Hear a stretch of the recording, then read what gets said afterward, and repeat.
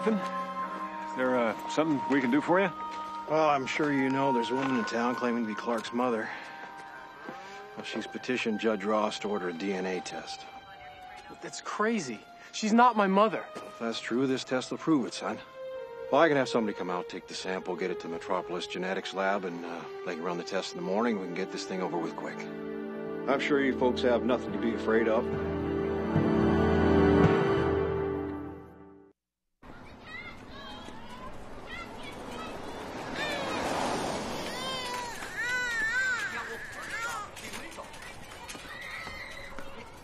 Not to mention, it's an eyesore.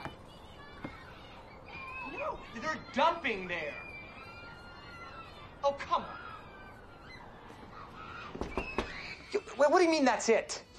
I don't care what Lowell County Water and Power says. They are illegally dumping, and I am not going to sit here and... Hello? Hello?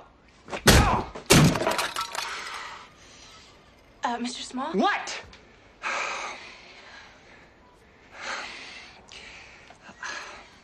Oh. I'm sorry. I'm not taking on any more law students right now. No, I'm not a law student.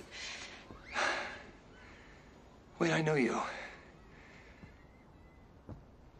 You do? Yeah, you run the coffee place in town. Oh, yeah, the Talon. I don't think I've seen you there. And you never will. I boycott it. Do you have a thing against coffee? No, I've got a thing against Luthers. Lex Luthor's just a silent partner. That's what the Vichy said about the Nazis. Look what happened to France. I didn't catch your name. Lana Lang. You knew my mother.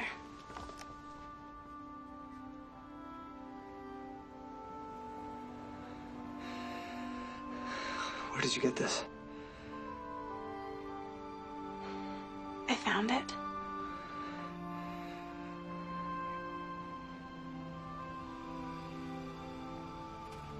Did you love her? What do you want me to say? It's ancient history. It doesn't matter. Henry, can you stop saving the world for 1 minute and come give me a hand, please? Okay, honey. I'll be right there. Look, Lana. I think you might be my father. Honey, are you coming? Yeah, I'll be in 1 second. Look, Lana, you've made a mistake. But I have a family now. Please don't bother me again.